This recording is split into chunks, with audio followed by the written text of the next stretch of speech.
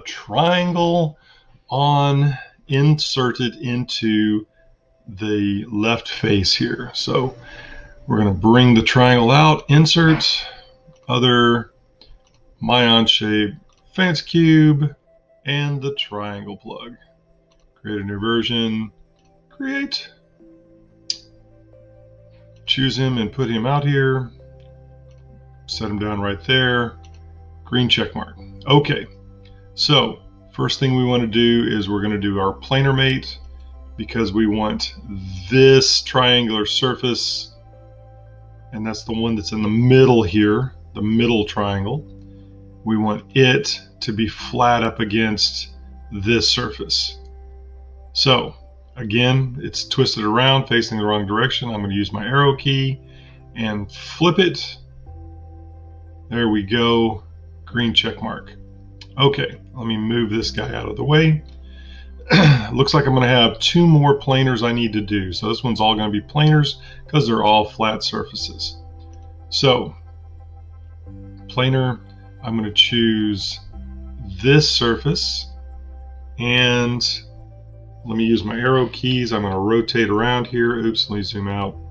Rotate around, zoom in. Now you can get it to zoom in to the right place by putting your mouse where you want to zoom, and then you can zoom in, and it'll zoom in that center point onto where your mouse is. So that way, since I'm all the way over here, I could click it back. We go like this, and I don't know where, oh, there it is. It's up in the top up here, but that's okay. All right, so now I'm going to come over here and choose that surface. Oh, we got confused somewhere along the way. That's not right. Let's see. Turn that one off. Turn that one off. Let's turn the whole thing off. Let's start over. Okay, so planar mate. I want to choose this surface, and that surface. Green check mark.